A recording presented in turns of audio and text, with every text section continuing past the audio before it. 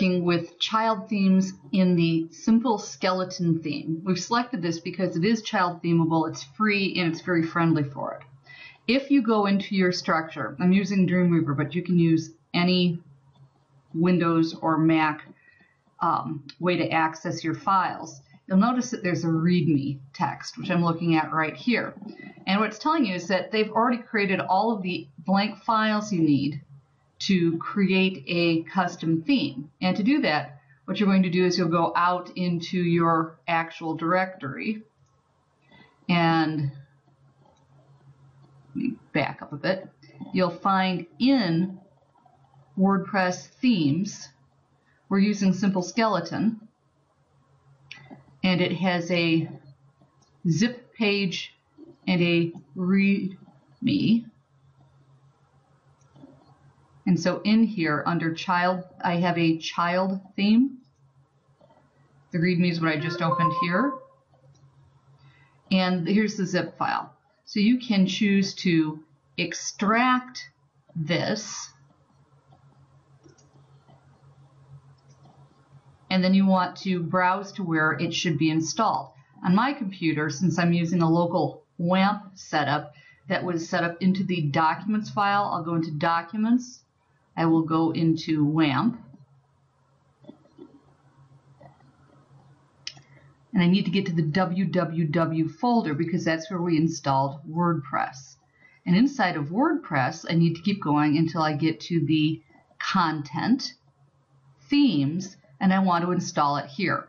I've already done that. I extracted it here. So if I hit OK, it's going to do it again, so I'm not going to. But it's going to extract into the skeleton child theme. So go ahead and do that. Get it installed. Pause me if you need to. And once you've done that, go into the skeleton child theme, and let's take a look at the files it created.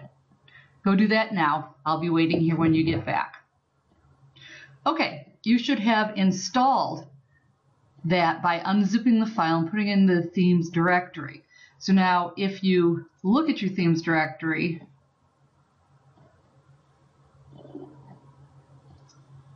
I just want to locally refresh this here.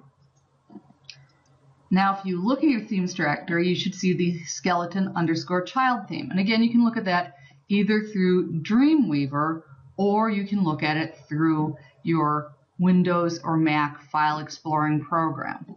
So I'm going to look in Dreamweaver because I like the fact that it colors the code, but again, it's not essential to have Dreamweaver to do this, but since I have this tool, I'm going to use it. It has a screenshot.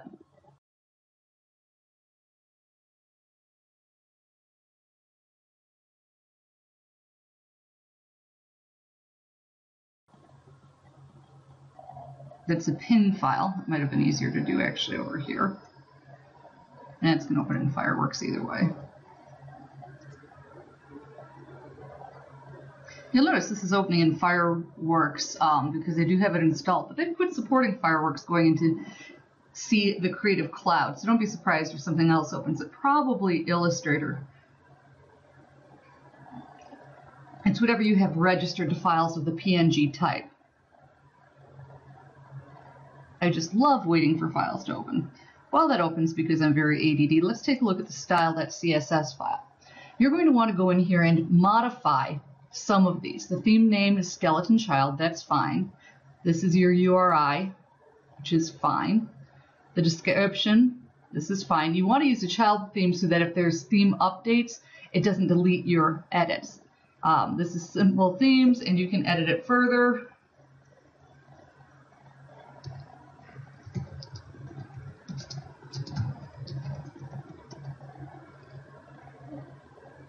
And put your name on that there.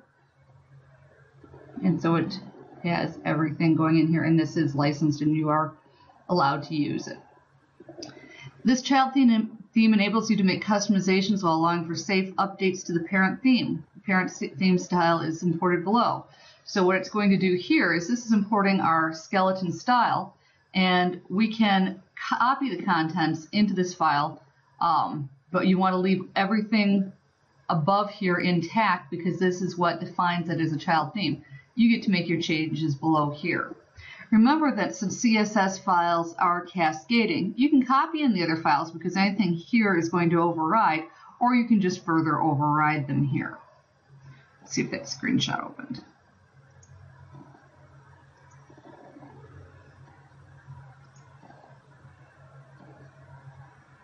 Oh, this is going to be unhappy. Let's try that again since the fireworks is open. Okay, so this is just an image of what the skeleton theme looks like. So that's what that file is. So we can close that.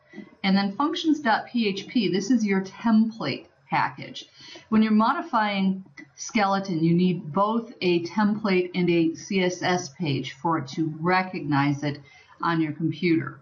So everything with these stars in front of it, this is all comments. So it's telling you all about who the author is, layout hooks, etc. And you should read through that. So it basically is just providing comments, and you don't want to make changes in here significantly. You can put a note in here with the author, just modified by Meri Winchester, and I can save all, and that's just our getting started. And now we want to go into our local host, and in previous classes you should have gotten this set up so that you can go log into your WordPress theme. So let's go on to Meri wp.local,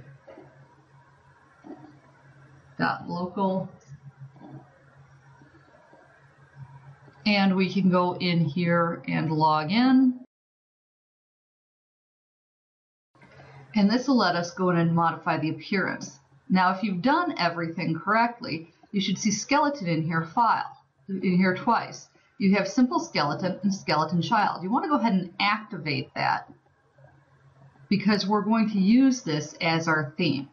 In my next video, I'm going to go through customizing this theme, because if there's anything in the theme already for what you want to do where you can customize it, you don't need to recode it. So let's see how far we can get into what we want before we have to go add custom code.